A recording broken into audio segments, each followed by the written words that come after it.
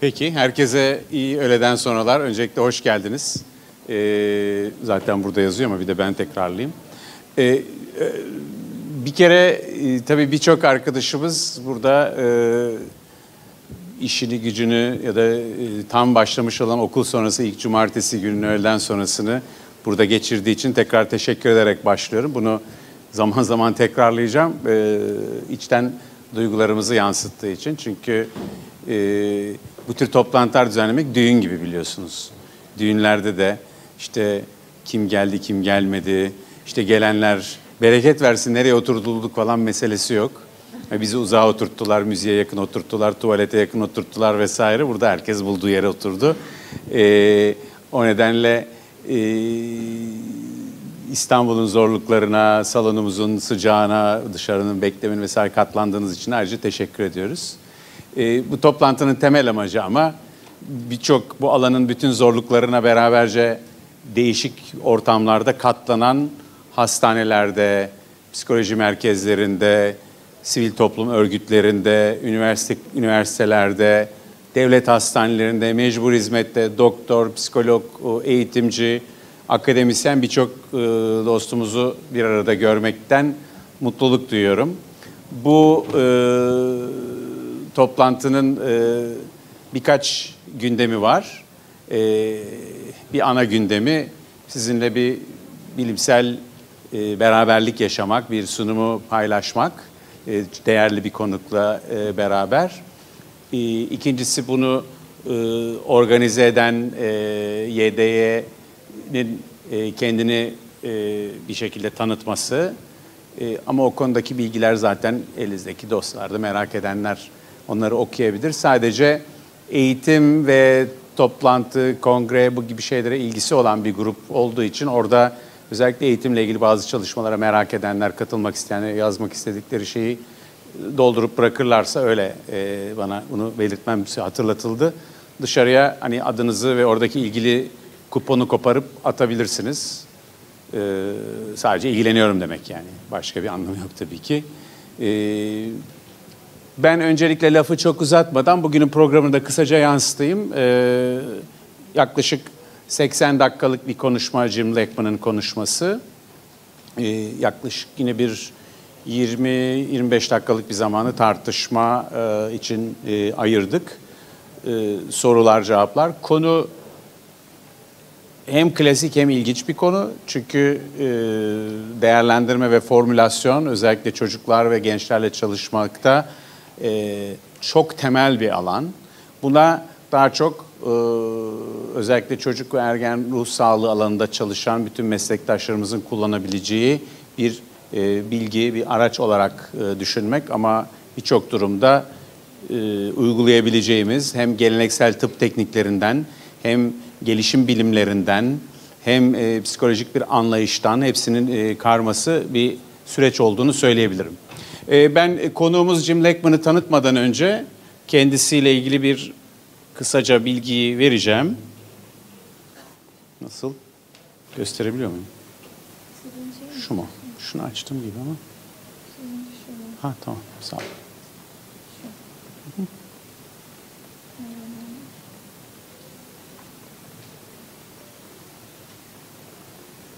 Tamam. Tamam ben basarım. Teşekkür ederim. Jim Leckman kendisi Yale Üniversitesi Tıp Fakültesine bağlı olan Child Study Center'ın uzun yıllar araştırma direktörlüğünü yapmış. Orada bir profesör, çocuk psikiyatristi ve birazdan da bahsedeceğim gibi birçok özelliği sebebiyle bugün için seçtiğimiz bir kişi. Birincisi psikiyatr ve çocuk psikiyatri, hani benzer formasyonda sağlamda bulunan doktor arkadaşlarımızla birlikte. Ayrıca psikanalist olarak yetişmiş bir doktor. Çünkü Yale Child Study Center'ın içerisinde Anna Freud'un başlattığı ayrıca bir psikanaliz enstitüsü var. Anna Freud'un kurucusu olduğu. O nedenle psikanalitik düşüncenin etkisinin olduğu ama bildiğimiz, alıştığımız anlamdaki psikanalitik düşünceden biraz daha farklı, bilimsel gelişime açık, nörobilimlere ilgili, katı olmayan, ortodoks olmayan, ilaç tedavilerinin keşifleriyle uğraşan vesaire bir ekibin olduğu bir yer. Gelişimsel bozukluklar konusunda özellikle uzmanlaşmış bir klinisyen ve bağlanma ve ilişkiler üzerine odaklı bir bakış açısı olan bir klinisyen. İlgi alanlarını aynı zamanda son dönemde bilhassa erken çocukluk dönemi ve bunun barış aracı olarak erken çocukluk döneminde çocukların kazanabileceği, çocukların ve ailelerin kazanabileceği yetilerin barış amaçlı kullanımının mümkün olup olmadığının araştırılması ve bu alanda hem sosyal hem nörobiyolojik araştırmalardan yararlanan, bu konuda dünyada öncü olarak bilinen, İstanbul'da da son iki günde sürmekte olan bu konuda bir UNICEF, AÇEV ve Yale Üniversitesi'nin işbirliği bir toplantıda da ayrıca bulundu. Onu da merak edenlerle paylaşmaktan mutlu olacağını tahmin ediyorum. Araştırmayla ilgili temel odak konusunu, merak konusunu da nörobiyoloji ve gelişim bilimleri olarak özetleyebiliriz. Nörobiyoloji ve gelişim bilimleri derken bir embriyolojik gelişimden tutun, anne çocuk ilişkisi, baba çocuk ilişkisindeki işte bonding, attachment gibi temel süreçlerin anlaşılmasına, yine bu süreçlerde rolü olan, medyatör rolü olan oksitosin gibi nöropeptitlerin ya da ilgili beyin bölgelerin aktivitesinin anlaşılmasına kadar uzanan genişlikte bir merak alanı da içerdiğini biliyoruz.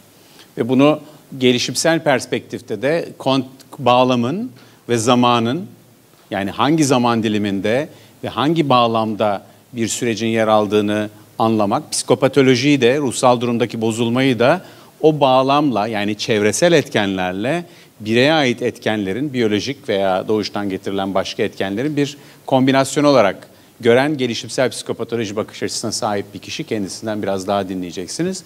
Ve tabii benim kişisel olarak, benim yanında yetiştiğim bir kişi, kişisel olarak da önem verdiğim ve herkesin önem verdiği bir özelliği Dr. Leckman'ın mentor, öğretmen nitelikleri. Bugün de zaten ona burada beraberce tanık olacağız. Amerikan Çocuk Psikiyatrisi Akademisi'nin 5 kez outstanding mentor, yani en iyi Amerika'daki hoca diyelim Türkçe'de seçtiği, gerçekten yakından tanıyanların özel bildiği. Üstelik bu sınırlı değil. Burada birkaç tane aramızda arkadaşımızın fotoğrafı hatırlayabilir. Mesela Marmara Üniversitesi Hastanesi'nde bazı asistan arkadaşlarımızla değişik zamanlarda, daha en sonda geçen salı, ama sadece Türkiye'de değil, Brezilya'da, Çin'de, her yerde hocalık etmekten keyif alan, yetiştirdiği ya da elinin dokunduğu birçok kişi var. Şurada ön sıradaki bir hanımefendi orada görüyorum mesela fotoğrafta. Ve tabii anmadan da geçemeyeceğim. Hani benim İstanbul'a ilk ziyareti 1996 sevgili İnce Vural arkadaşımızla birlikte düzenlediğimiz Robert Kolej'in salonundaki bir konferans vardı. Orada bulunanlardan aramızda olanlar var. Donald Cohen, Jim Leckman, ben de kenardan, yani ne derler, yancı olarak yanlarında olduğum 1996 senesinden bir fotoğraf. Donald Cohen'i maalesef kaybettik, ortak hocamız, ama Jim hem gelenek olarak hem de bakış açısı olarak onu da aşan birçok noktada olduğunu bildiğimiz bir hocamız ve Türkiye ile ilişkisi de 20 yıllık aktif, işbirliklerine dayalı, eğitimciliğe dayalı ve Türk kültürünü, kendisi mütevazı bir konu ama oldukça iyi de bildiğini düşündüğümüz bir meslektaşımız. Ben lafı daha fazla uzatmayacağım. Kendisini kürsüye davet edeceğim. Ondan sonra ben de bu konuşmayı ben de ilk defa dinliyor olacağım. Slaytları gördüm ama o yüzden benim için de heyecan verici yeni bilgiler. Klasik bir konuyu tekrar birisinden dinlemek, yani bu işte 40. senfoniyi 50. kere dinlemek gibi, belki bazılarımızda tanı vesaire gelebilir ama aramızda tecrübeli büyüklerimiz diyebileceğim meslektaşlarımızın da olması bu konunun ne kadar herkes için değerli bir yanı olduğunu da gösteriyor. Tekrar hepinize hoş geldiniz diyorum. Önümüzdeki 1,5 saatin verimli geçmesi dileğiyle.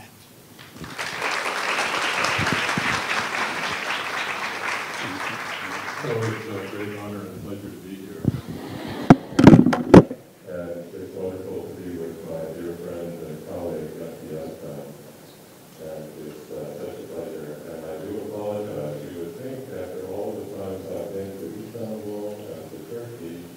I would be able to speak with you in your native language, so I do apologize. But I'm here a little bit to brag about Dr. Yaskan, but that will come a little bit later.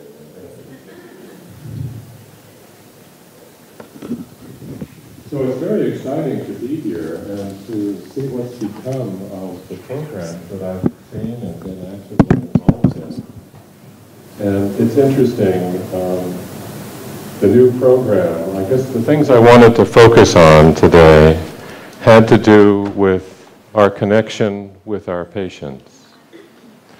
And none of you would be sitting here today unless you had a real interest in finding a way to do the best job you can for the families and for the children that come to see you.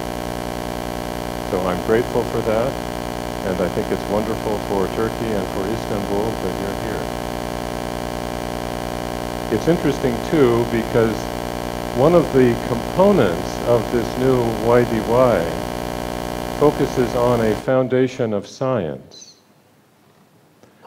And I guess for me, one of the interesting things that I will mention in my presentation, and once again, Yankove, I have far too many slides, so you're going to have to give me some clues when I need to stop. But some of the very best questions for the science that I've done have come directly from my patients. Listening to them, hearing from them what the story is, has actually increased my knowledge and my ability to focus on questions that matter. So I'll share with you a little bit of that. In fact, I'll show you a video, if I can, of one of the patients who has taught me a fair amount. Another active ingredient in YDY, at least to the extent that I understand it, has to do with bringing up the next generation of academic and clinical leaders. And I think that's who I'm looking at right now, although there are some of us that are a little older. So what I wanted to also say is the importance of mentorship. So one of the things I will focus on, although I may go fast through some of these slides, is how important it is to connect with others, how interconnected we are in this world, and to have someone who really respects and admires the work that you're doing and sees you as being able to move forward in this discipline to accomplish what you want to achieve, whether that's doing additional research or whether that's providing the very best clinical care. So let's see if everything works. Okay, so if I were in the United States, I would have to give you a disclosure statement. But I thought, gee, it might be fun to actually tell you all of the things I'm currently doing. So Yankove mentioned Achev, and we just finished a 2-day session looking at early childhood as a foundation for peace. Is there some way in which if we work to improve the early lives of children, we could actually make a difference in this world with regard to having more peaceful individuals, more peaceful homes, more peaceful communities? I'm currently doing a study in 3 Palestinian refugee camps in Beirut, Lebanon, that's funded by the UBS Optimus and the Open Road Alliance.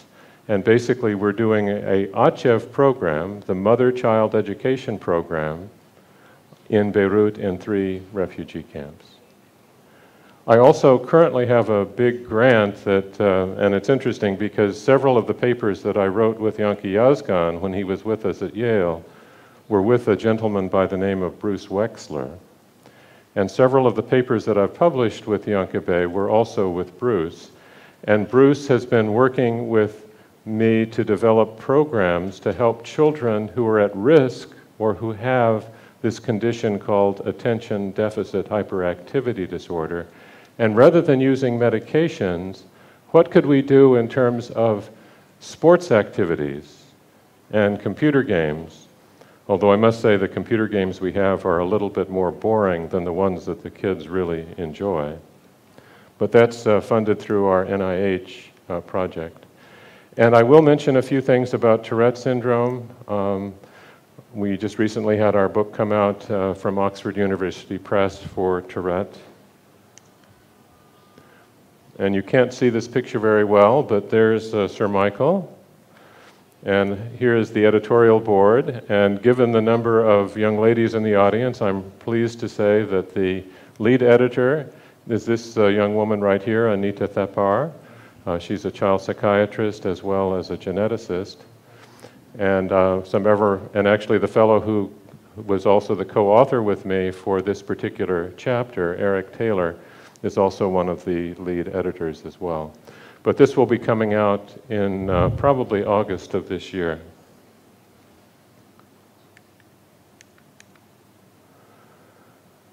So I think you'll recognize the picture. And it's interesting too because for a number of years I was on the editorial board of the Journal of Child Psychology and Psychiatry. And the job that I had was to come up with special issues having to do with research. So one of them had to do with global psychiatry and blah, blah, blah. But one of them I did with Yankee. And this was looking at what we call developmental transitions, but the real word is prodromes. These was basically asking real experts in the field to join us in talking about what are the features and presentations that we see in our children before they develop the full syndrome, and teach us about that in terms of the review article that you're preparing. And some of the people were really quite distinguished that we had join us for that event. I'll get it right sooner or later. So this is the Acho Foundation. This was a paper that they had asked me to discuss some years ago, and it actually came as a result of the work that they were doing with fathers and finding out if they brought together groups of fathers that they actually wanted to continue to be friends after they had completed the program. And this led them to this question about whether or not, if we invest in early childhood, could we really make a difference in terms of creating a more peaceful world? And this was also done with, I'm not sure if you can see Chitam here, and Diane Sunar's right here, but several of our Turkish colleagues were very actively involved in this, what we call Ernst Struckmann Forum. And basically we brought together people in Frankfurt, Germany for 5 days. Nobody got to show a slideshow. It was all entirely, let's have a discussion about what the next step should be in terms of our science and our research if we really want to explore the question about whether early childhood and peace building can have some relationship with one another. And so it's been wonderful to be here in Istanbul and to actually reconnect with our colleagues here in terms of distinguished psychologists, including Chitam and Diane. And this was the conference that we had just 2 days ago. Okay, so I have 2 slides of key points, and I go through all sorts of things about each one of them, and I'll give you an illustration with regard to my own work in Tourette. But when someone comes to see you, it's really important to have some notion about what the questions are that they want answered. And of course, that may not be the same for everybody in the family. It may be a slightly different story with regard to the mother, the father, the family members that are also present, what the impact is with regard to the siblings. All of these things are crucially important. And what are they hoping for? What are they expecting? And having a real clear understanding about that is also very, very important. And then there's the question of timing. Why now? Is there some sort of event that happened? Is there some sort of circumstance? Or were they just on the waiting list long enough that they finally showed up for the evaluation? And who is this child? And this is one of the things that I'll go into in a little bit of detail. And I guess for me, and it's interesting, I guess I had a conversation with Yankave yesterday, and it was an issue of how much time do you really have to devote to meeting with a family? So I'll probably run through some of these slides in a few minutes, but basically I will send them out all sorts of information. I will ask for information back from them, and I will typically review and evaluate all of that information before I see them so that I can actually have a direct conversation with the family as if I actually had some acquaintance and knowledge of them. The other thing that often surprises the family when I first meet with them is that, and I have more slides, but what I ask them to do is to tell me about their child. And they want to tell me about the problems. But I want to hear about what this child can do, what this child is good at, what this child enjoys doing. Because I have found over the years of my work as a psychiatrist and psychoanalyst and others, that it's often those strengths, those abilities, that is a source of resilience for the child. And unless I'm acquainted with what those are, it can be problematic for me to really move ahead with the family. So for me, it's very important, and it's always a sign to worry about when you ask a parent, oh, tell me about Aras. Please brag about Aras for me. But if the parent somehow doesn't have a way of communicating some positive aspects of that child's life, that's a source of worry and concern for me. And then the other big issue, and Yankee also mentioned this in the introduction, the whole issue of the attachment. So one of the things that I think is unfortunate about at least some aspects of the clinical care that often is offered here is that there's so many people in need, at least within the public sector, perhaps not even the same patient, same doctor, at least in child psychiatry, would actually be seeing the child in the subsequent visits. And for me, one of the things that I see as a major task is, let me make a connection. Let me find out who this is. And there is also a continuity of care that I would almost call it a moral value, although maybe one should call it a clinical value. I feel like if somebody's going to come and try and make a connection with me, let me be steadfast, and as long as they want to keep coming back to me, then I'm be happy to see them and to follow them, and I get text messages and emails all of the time. Another thing that I would just like to emphasize, and this probably comes more again from my experience in Tourette syndrome, has to do with education. And what I mean by that is, if the family understands what we understand to some degree about what the nature of the problem is, and what the nature of the longitudinal course might be, what the key features of the illness are, that can be enormously helpful and often can really have an impact in reducing stress. So I'll probably tell you two stories about some of the Tourette cases, and I'm delighted that there are two folks here, medical students, could you raise your hand, who are interested in learning a bit more about Tourette's, and again, somehow they've connected with Dr. Yazgan, and it'll be fun to do that. So another key issue is we don't have all of the answers. It's in some ways surprising how little we know and how much the families expect us to know. And I guess for me, sharing with them the education that we have, the knowledge that we have is important. But it's important, too, to formulate hypotheses about what's really going on, what the nature of the issues are within that family, within the context of the family, within the school, within the community. And then to work together as a team with the family to actually have some impact. And oftentimes, for the very complex neuropsychiatric disorder cases that we see, that requires not only forming a team with the family, but also with the school and with other providers as well. So I'm not sure if Yankee really looked over my slides. He probably didn't, but I just thought it would be fun. There's plenty of seats over here. You don't need to worry about it.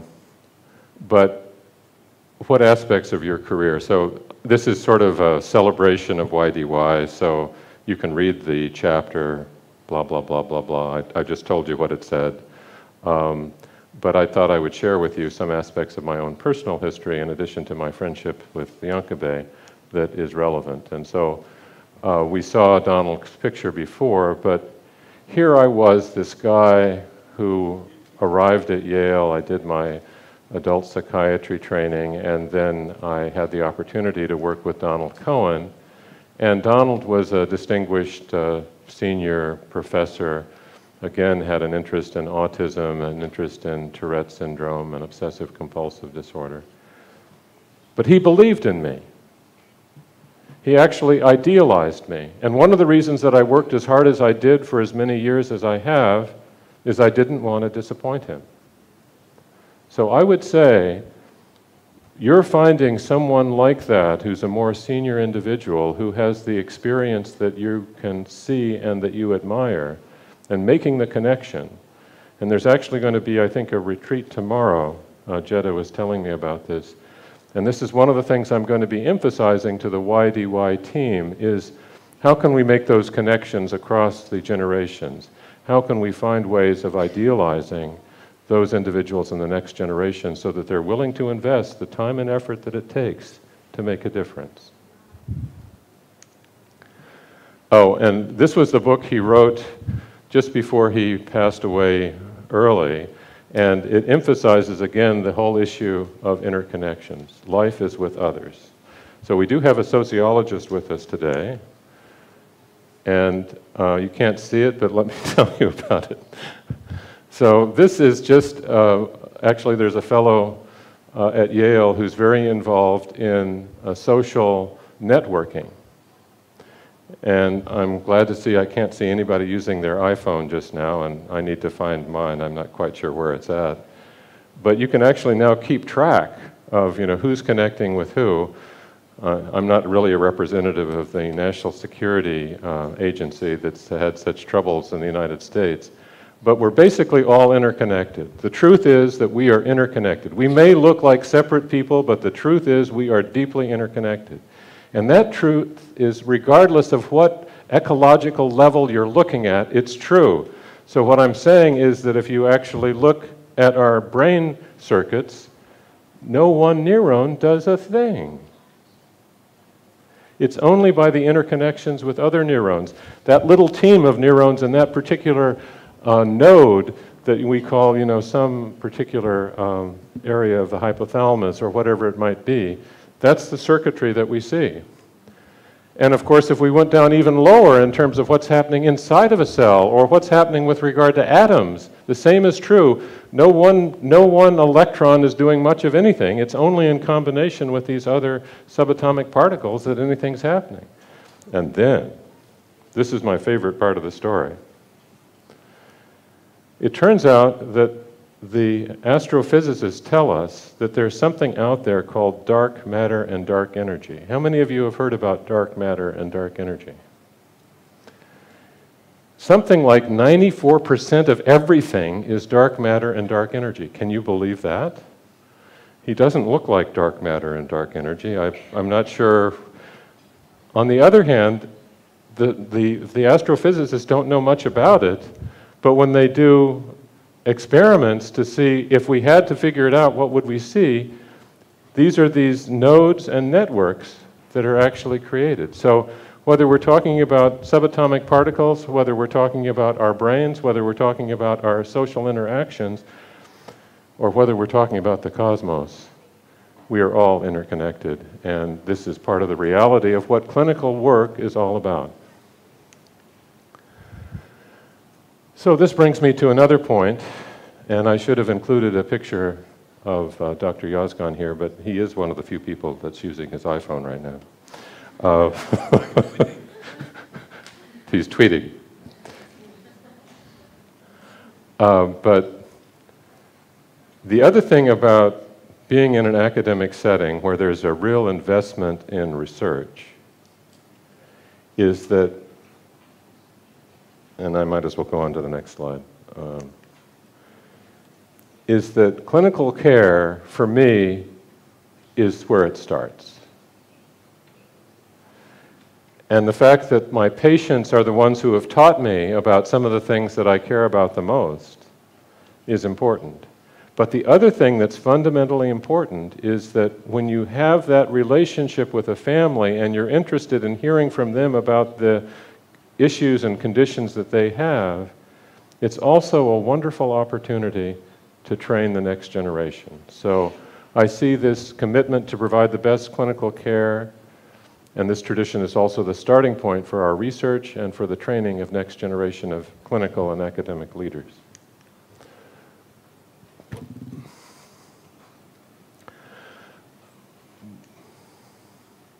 So I'm just going to tell you the story about premonitory urges, and you should let me know, Yankee, when I need to be. So it turns out that if you listen to individuals with Tourette syndrome, so I'm going to address the fellow that is interested in this topic, one of the things that they may tell you once they reach the age of about 7 or 8 is that there is an urge that precedes the tic. So rather than just going like that, there's a feeling that they have that's sometimes very difficult to describe. It's almost ineffable. And I do apologize to whoever's doing the translation because I'm not following my slides as well as I should. It's okay? But it's so interesting because there's this intense feeling that they have to do it.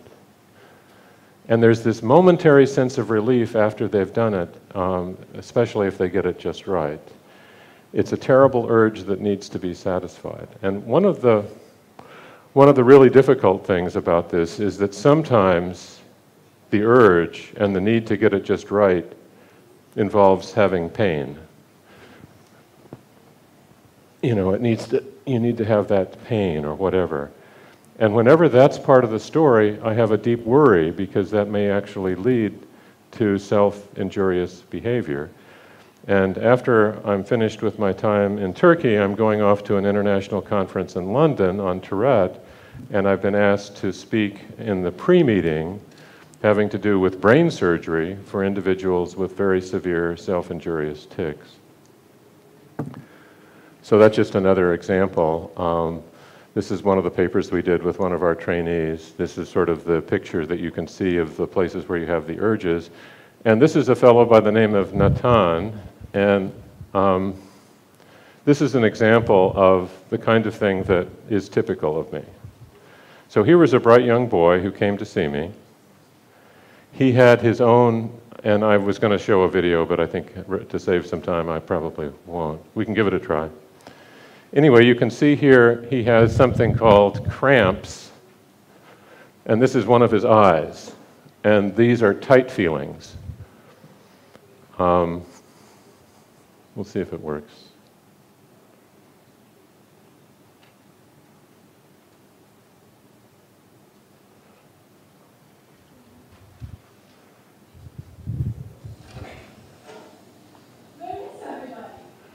You can see it really well on this screen.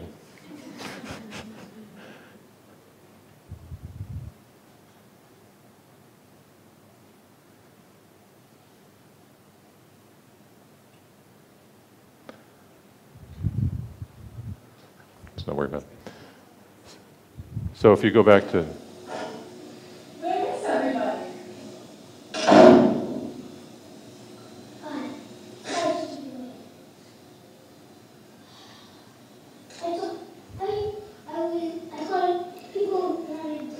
People wanted to hear my tics. You can keep going, you don't need to. How I got rid of my tics. This is one of the toys in my office.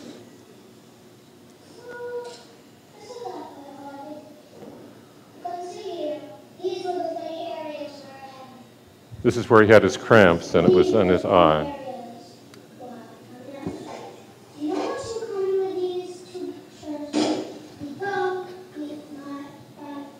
So these were tight feelings that he had in his throat that were associated with the...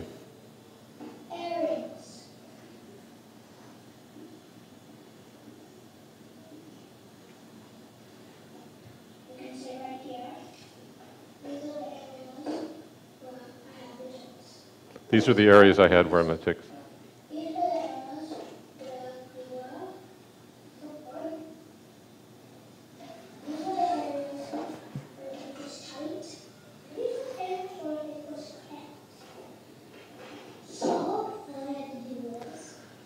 So he's teaching us about habit reversal therapy now. He made a fist, and I'm not sure I would recommend this to any of my patients, but basically by putting his fist in a certain spot, he was able to relieve his tics.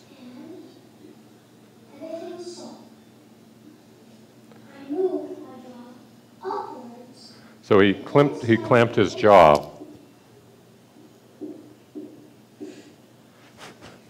We can stop it now.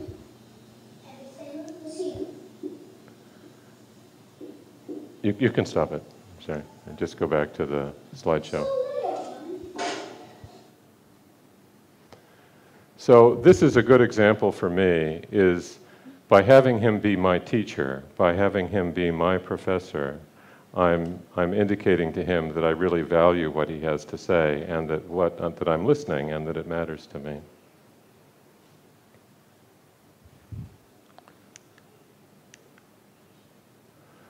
So, did I do something? Yeah.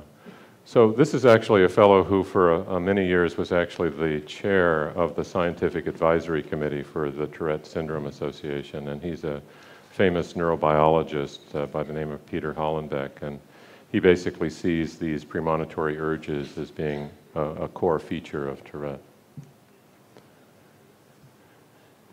And I would say the reality, it's only through our sustained partnership with these patients and their families that we've been able to do the research that we've done over the years. And have we been able to actually train the next cadre of academic leaders for our field.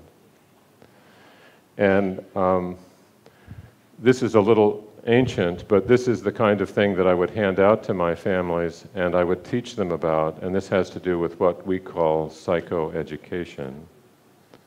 And basically having them learn about the basic features of Tourette, because many of the families didn't even know about these premonitory urges. And if they understood that the reason why he's going like that is because of feeling back here, it became more sensible to them. It also helped them realize that even though if you said, please stop it, stop doing that, they could stop it for a little while, but then they would come back again, and when the tics came back again, why are you still doing that? Didn't I just tell you to stop it? And you were able to stop it. Why are you doing this? So it's really helpful for them. And what happens is that you reduce the level of stress in the family. And by educating them, and this may be particularly true of some weird disorder like Tourette, but it's true probably for other conditions as well. So this was part of the introduction to the book that we wrote for Oxford University Press. We dedicate this book to the real experts on Tourette syndrome, the individuals with this disorder and their families, and to all of our mentors, but basically acknowledging that it's only through our patients that we have learned as much as we have. So for me, and this is true of all of the disorders and conditions, I should also back up and just say, another feature of YDY that I really like is there's an emphasis on providing the very best care possible and learning about the latest technology and the latest techniques in terms of treatment. And it turns out that many of those at the leading edge are actually psychological treatments.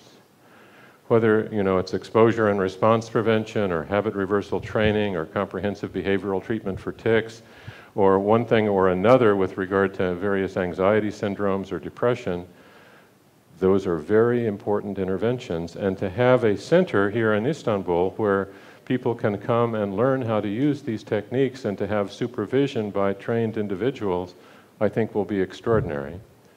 But this comes back to the point I was making earlier about we need to build on a person's strengths, and you need to find out what they are if you're going to build on them.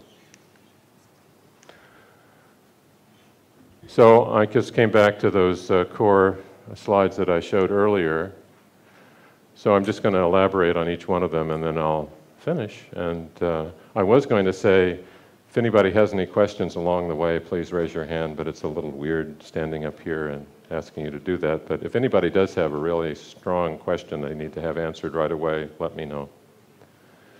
But who made the referral? What prompted the referral? What are the key questions that need to be addressed? Are there different points of view concerning the need for clinical assessment? Are there clinical or administrative issues that need to be considered beforehand? So it's interesting. I was scheduled to see a patient, and I realized that when I talked to the family ahead of time, that there was actually another person at the Child Study Center that would have been a much better person for them to see. So I made arrangements for that individual to actually be directly involved in the evaluation rather than coming to see me. Be clear about the questions to be addressed and what the expectations are. Who is this child and why now? This is actually my oldest grandson. I didn't ask my daughter for permission, but I just thought it would be fun to introduce you to my grandchildren as well. But, you know, what are the strengths and interests of this child? What is the ecology of the family, the child's environment in terms of micro, meso, and macro levels? And finding out all of the information and formulating hypotheses along the way. This is the thing I told you about bragging. This is my youngest, well, not my youngest, this is my youngest grandson. And whether he's really going to be a rock star or not, I don't know. But this is when he's just 3, so who knows what the possibilities are going to be later in life. And this is also, just as I will ask them to brag about their child, the other thing that I will typically do is say, what question would you like me to be able to answer to the best that I can? I may not know the answer. I may only be able to give you some advice about how best to proceed. But what questions do you have for me? And it's interesting because if you go around the room, it's not always the same question from this mother, from this father, or from the child. So you need to ask, you need to ask everybody. This is another one that's really so crucially important, is what's the nature of the interaction between the family, between the child and the parents? What's the nature of the interaction between the mother and the father, or whoever the caregivers are?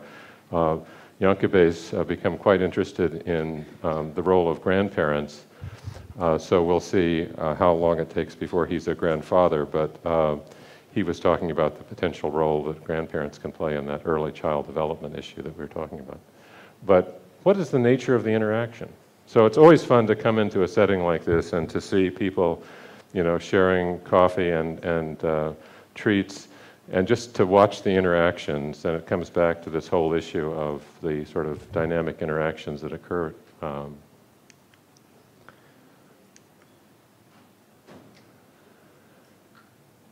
Yeah, so I'm not sure if you don't have much time. I'm sure you're probably spending time with the parents by themselves, and probably some time with the child by themselves as well, and that's typically what I would be doing. Although by the time they reach Ross's age, I usually need to make sure that they really are okay with having their parents sit in on the conversation, and sometimes the child would also like to sit in on the parent conversation, and when they, you know, are old enough, that's something I usually try to observe.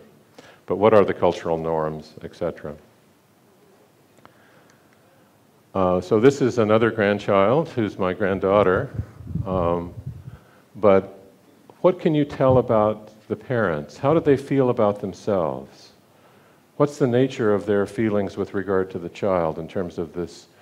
Is there some degree of family discord that's evident in terms of the way in which you see them interacting? And this has to do with the observations that you're making during the clinical assessment, and critically important. What's the level of hubbub in the family? What's the nature of the relationship between the siblings? These are all things that I try to have some understanding of when I'm working with a family. So you may be asking yourself, well, how much time does he spend with a family if he's doing all of these things? And that's one of the privileges, I would have to say, of being a professor at Yale, is I can spend as much time as I want, and it's often 2 or 3 hours for an initial evaluation. So that may not be feasible in the context of many of the clinical settings in which you're seen. What are the family resources? and how does that play into the overall picture? So this issue of forming hypotheses is critically important. And oftentimes, at least with the material that I send out ahead of time, and another chapter in the Rutter textbook are all of the questionnaires that are out there, and believe me, there are plenty of them. And I guess one of the things that I've been impressed with regard to YDY and the other clinic that Janka and Shula run, is that regularly they will ask for clinical assessments to be done, whether it's neuropsychological testing or having information acquired ahead of time so that they really get a clear sense of who this child is. And then they also do ratings that have the psychometric properties of the scales have been well established, and you can actually then do some longitudinal tracking. So for example, one of the things that I heard about when I was meeting with the team earlier this week was that they were looking at those children with autism who actually got better, who actually lost the clinical criteria to be called autistic, and they were looking at the characteristics of those individuals. And of course, it's wonderful that there are some of those individuals that have that degree of improvement. And what were all of the ingredients in terms of how they were cared for, but who were those children to begin with, and what was the nature of their families?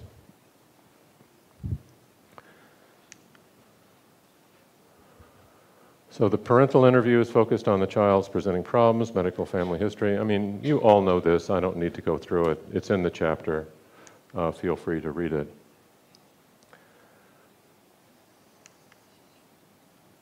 So how do the parents understand the child's problems? To what degree do they have some empathy? Do they have some insight? Or is it just that he's causing problems? And we need to find, doctor, you need to find a way to stop him from doing that because it's really upsetting to me. I mean, you need to be hearing all of these elements and figuring out how best to move forward. And of course, are there certain triggers? Are there certain things in the environment that really make a difference in terms of when the symptoms show up that are the most upsetting? This was the trigger thing I was just mentioning. But of course, the other thing I have to tell you, and this is true, and I guess it reminds me of when Aras was a very young boy, and we used to play with trains. But the best part of my job is working with children. The best part of my job is interacting with the young kids that I see, and for better or for worse, some of the ones that I first saw back in the late 1970s I'm still seeing, and they're grown-ups. And one of the problems with that kind of strategy is that it's usually the patients who haven't done as well as you would like. But the fact that we've been maintaining a connection with them, that we are still, and who knows how many consultations they've been out to see, but it's a belief in the importance of the connection and the interconnections that we have. But it's crucial to spend time with the child. Care needs to be taken to minimize the child's distress. And you know, typically we'll walk them to the place where their parents are going to be and have them sort of see that. And oh, you can come back anytime you want. And we have somebody that's typically there with the child. And I can go through this, but as you all know, and many of you are quite experienced in this, having the child be doing something that they actually enjoy doing while you're talking with them and interacting can be quite important. And it's often, coming back to that example of Tourette syndrome, finding ways to have them express what the nature of their, let's say, their premonitory urges are, and then having them come back when they're with their parents and explaining, having them teach their parents what the nature of those feelings are, can be really quite important. And this is something you've learned about as well in terms of, you know, things like the 3 wishes and things of that sort, if we had the opportunity to make a difference there. I'm also really very curious about what the child's perception is about why the parent brought them, what their understanding of who this is and who I am and why I'm meeting with them. And usually we've been playing for a while before I would ask any of these questions, and it really depends on the child in terms of the context, in terms of what we're up to. Yeah, so I guess I would also say it's really important to be present in the moment. It's the whole issue of being aware of looking at the facial expressions and sort of trying to read into them, some sort of degree of empathy. What is this guy trying to tell me? And does this make any sense to me? And things of that sort.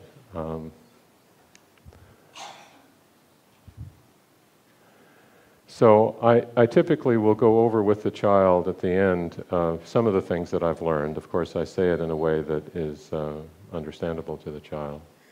And I try and answer each of those questions that I was mentioning earlier.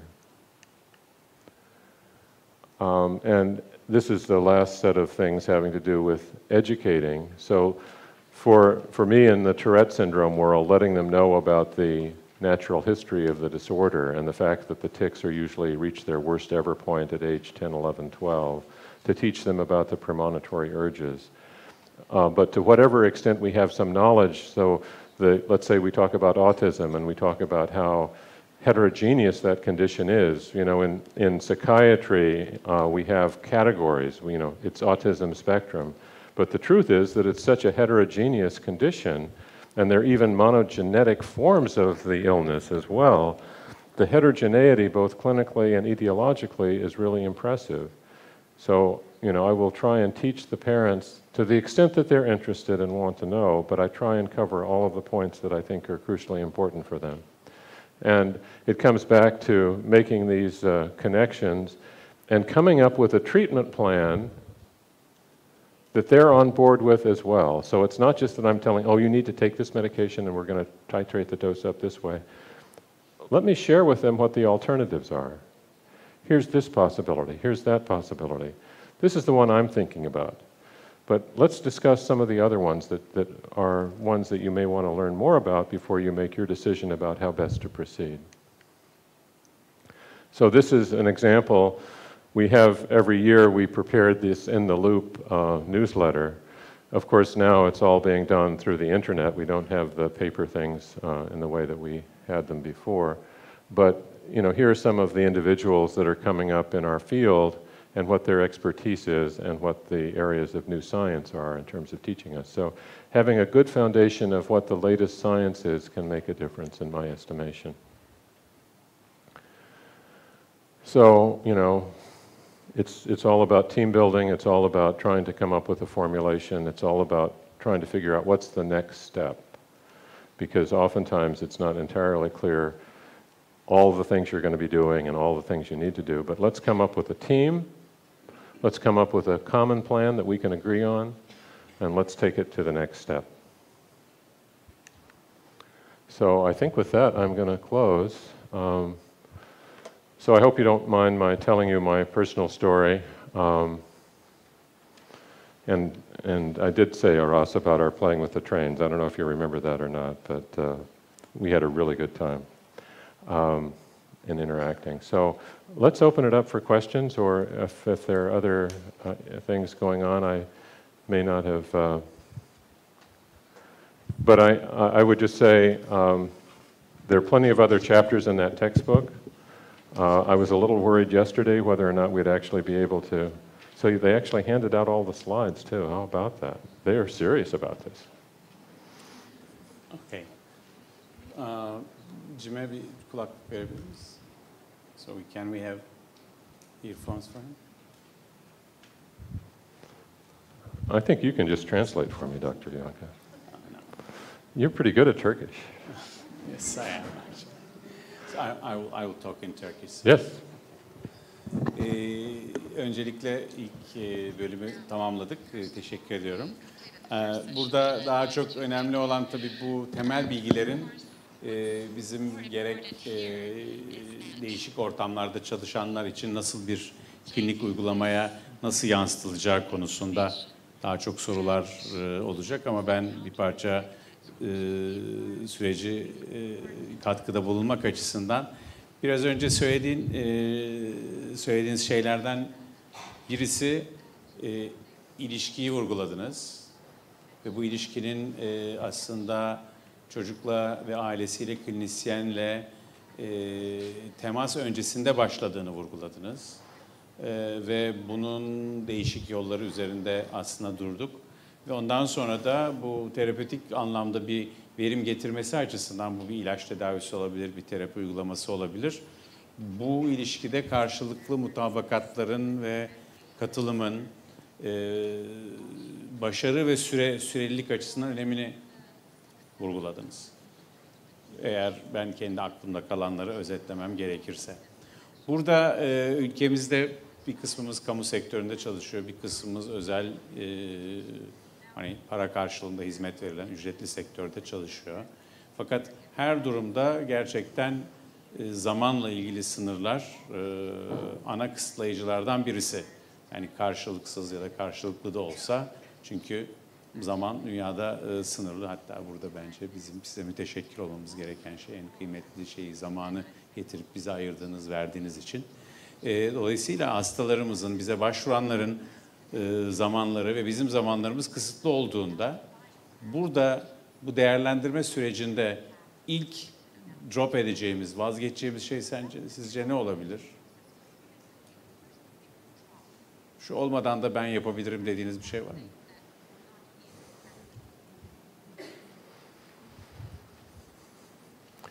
Well, I feel like I should ask Yankee this question. And then I will make a judgment about what he said. Çünkü her nokta o kadar temel ki, bilgi, ilişki, karşılıklı ilişkinin akışı, devamlılığı. Bir tanesini çıkardığımızda hani bu bizim çocukların boz yaptıkları bir tane parça eksildiğinde oyun oynanamaz hale geliyor. İşin tadı kaçıyor. Fakat bir yandan da özellikle birçok yerde bu değerlendirme süreçlerinin mükemmeliyeti üzerine kafa yorduğumuzda hep bir eksiğimiz kaldığı hissi, burada çalışan genç, daha kıdemli birçok kişinin hep bir yerde bir eksik kaldık hissi, bir yandan da belki bizi götüren, ilerleten bir kuvvet de oluyor. Ama dolayısıyla aslında hiçbir şey eksik bırakmak istemiyoruz. Ama bu bir yandan da bu klinik iş yapan herkesin, bütün klinisyenlerin kötü rüyası. Yani hep bir eksik kaldı düşüncesi de veren bir yanı var. Bunu nasıl hallediyorsunuz, bu tip şeyleri, duyguları? Yeah, well, I think that the reality is that none of us are perfect. And I guess for me, the interconnection and sort of making it clear that somehow what's happening matters. On the other hand, if the setting that you're in is one where you're not going to be seeing that family again, and there's going to be, who knows who is going to be seeing them the next time they come in, and my understanding is that that's not such an uncommon event in the public sector here in Turkey, then that's something that needs to be discussed with the family at that point in time, because that's part of the reality that they're going to be facing. And then the question is, if you have trouble in terms of the next go-round, in terms of the next follow-up visit, is there any way that they could be in touch with you? That is to say, with the person that did the initial evaluation, that you could actually help out and make sure that it's sort of moving forward in the right way. But this comes back to the whole issue of supervision, which we didn't talk much about. But I'm going to be advocating tomorrow, because there's a retreat that the YDY group is going to be having tomorrow. And I'm going to be talking about the importance of supervision and oversight and the continuity of care. So I think that we can do our best job with the amount of time that we have, but finding a way to maintain that connection is something that I would say as being really pretty important. So that's one of the things I would hate to lose. On the other hand, if the system doesn't allow that to happen, then that's a reality that you need to face. Şöyle diyebilir miyiz? Yani orada devamlılık önemli olan ve devamlılık aslında zihinlerimizde sürüp gitmekte olan bir devamlılık. Aslında birisiyle ilişkimiz sadece onunla o andaki gerçek etkileşimimiz değil, onun zihnimizdeki temsiliyle olan ilişkilerimizde. Yani şu anda yaşamayan büyüklerimizle, hocalarımızla olan ilişkimiz gibi aslında bir yerde bir şekilde hastalarımız ve aileleriyle kurduğumuz ilişki o anda o odada olup bitmiyor ve öncesi sonrası artıları ve eksileri devam eden bir ilişki oluyor. Ve ilişki tabii bir yandan da bana şu örneği hatırlattı. Aslında uzun zamandır düşünmediğim, hatırlamamış olduğum bir durum. Ben 80'li yılların sonunda, izninizle kendimden bir örnek vereyim. Çocuk psikiyatrisi daha alanında değildim. Yetişkin psikiyatrisi alanında Türkiye'de Amerika'ya gitmeden önce eğitim alırken rahmetli Esat Göktepe hocamızla beraber çalışıyordum. Fakat Esat Hoca'nın da en büyük özelliklerinden birisi çok açık görüşlü bir insan olması. Açık görüşlülüğü şöyle, kendisi daha biyolojik oryantasyonlu bir psikiyatristi ama işte Engin Geçtan gibi, Cahit Ardalı gibi psikanalitik, psikodinamik oryantasyonlu kişileri süpervizör olarak bize atıyordu ve Cahit Bey bu kişilerden ve o da yakın zamanda kaybettiğimiz birisi benimle aynı odada oturur. Beraber hasta görürüz. Ben poliklinikte oturuyorum. Gider gelir Cahit Bey de orada. Ve biraz böyle sorular, konfrontasyonel sorular soran bir kişiydi.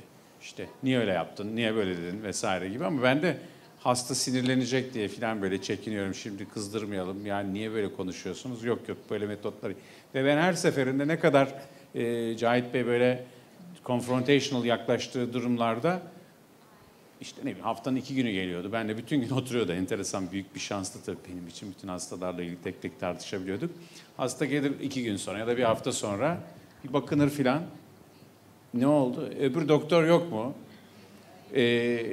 Şimdi tabii hani bir yaşça büyük ve tecrübeli birisinin olması yanı sıra orada bir ilişki doğması ve o ilişkiyi kişi arıyor. Yani o ilişkiyi kimle kurduğumuz çok mühim. Yani benim bugünkü konferanstan aklımda kalan, biz devam edecek, yaşayacak bir ilişkiyi nasıl oluştururuz? Ve bu ilişkiyi oluşturmanın şartlarından birisi o kişilerin bizim karşımıza gelirken kafalarında olan sorularla bizim oradan ayrılırken yanlarında götürdükleri arasındaki örtüşme. Yeah, so I would agree completely with what Yanka Bey just said. I would also say that so often in my experience, there are separation issues within families, whether they have Tourette syndrome or some other disorder. And it's the disconnection that is bringing them to the clinic. And finding ways to reestablish connections that are threatened by, because sometimes kids are very good, let's say, with disruptive behavior. And one of the things that is a very common use for disruptive behavior is that it gets the attention of the parents. We saw a case together just a few days ago, and I guess I was really convinced that some of the disruptive behavior that we were hearing about was because the dad wasn't paying any attention to him, and he needed to find a way to sort of connect in a way that would lead, even if it was negative attention. And so in seeing that, it began to be something that I could point out to the family and begin to think with them about what could we do together to make a difference with regard to that interaction. That being said, it's wonderful that Yanka is such a distinguished clinician and writer and scholar because everybody wants to see him. And all I would say is, let's make sure that he sees you as the trainee when he's actually engaged with you in YDY or whatever. And let's make sure he's there, and like that fellow, and I'm not sure he's going to be as grumpy as the other fellow and saying things that were confronting, although he does have a little bit of a reputation like that. It's probably a little different now than it was a few years ago. But sometimes he does say things that are a little provocative. I don't know whether that's entirely true or not. I think that also works, pardon, bu aynı zamanda iki yönde giden bir ilişki. Mesela aramızda çünkü çok genç arkadaşlarımız da var. Bazen gelen aileler, yani ilişkide hani dediğiniz gibi işte efendim tanınmış olmak, meşhur olmak, şöyle olmak, böyle olmak gibi faktörler rol oynuyor ama bunu aşan bir yanı var. O yüzden örneğin daha çok yakın zamanda benim Güzel Günler Polikliniğe gelen kişilerden birisi. Bizim orada mesela çalışan bir intern, psikoloji internü bir arkadaşımızı örneğin bir sonraki gelişinde ben onu görmek istiyorum diye tutturması da mümkün olabiliyor. Orada ya ben acaba burada ne yapabilirim diye düşünen, belki çok kıdemsiz, pek bir becerisi olmayan bir kişi o kişiyle bir ilişki yakalayabiliyor. Sanırım gelişmek, mesleki gelişim aslında birçok alanda, bu öğretmenlikten avukatlığa aslında gelişen bir alanda. Hani bu kıdemsiz diye tanımladığımız junior'daki o işe asılma, yakalama, iyi bir şeyler yapma arzusuyla yetişmiş daha kıdemli kişideki bilgi, deneyimin ikisinin bir arada olduğu durumlar. Yani birisinde artık bıkkınlık ve usanmışlığın olmaması, öbüründe de diğerinin zaman içinde kazanabileceği bilgelik ve deneyimin olması ideal bir mix harmanı oluşturuyor. Tabii böyle bir şey nerede var bilmiyorum. Tam bir şeyler öğrendik, bu sefer de yorulduk oluyoruz yani genellikle yapmaya. Diğerinde de yani yorgunluk yok, enerji çok ama bilgi ve deneyim pek fazla yok. Böyle bir hayatın doğal çelişkisi herhalde bu.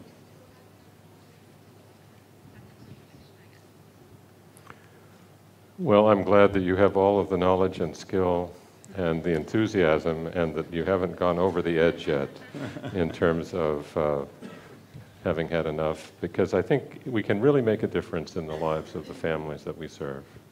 That's why we're here.